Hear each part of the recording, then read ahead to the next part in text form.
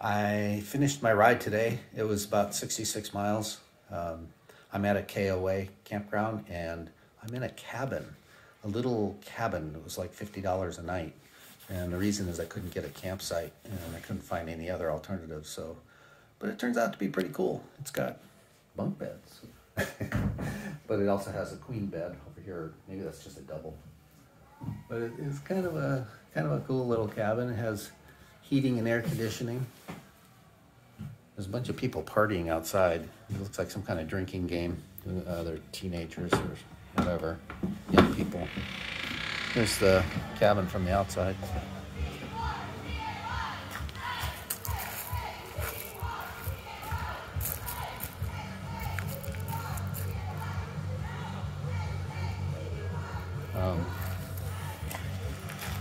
So it was a hard ride today. It took me a long time. I left around 10 o'clock and didn't get here till about 5:30. Mainly because a lot of hills, and the hills were really steep. So there was two of them I couldn't even get up. My front wheel would spin on the asphalt, so I had to stop and push it up the hill. It's one of the downsides of my front wheel drive.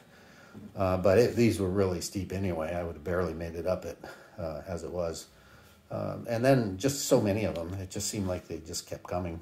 So yeah, it just made the day go really slow and really long. But it was cold and cloudy and misty and it sprinkled on me a little bit here and there, but I didn't get poured on like I thought it was going to be. So I was happy about that. But I had to put on several layers, and I was fine. But you know, I could have used one more layer maybe. No, it was otherwise. The roads were nice. I didn't have a lot of traffic, and mostly followed the adventure cycling path rather than the Google Maps, and made it a longer trip today. But at least I got better roads, I think. I guess that's it.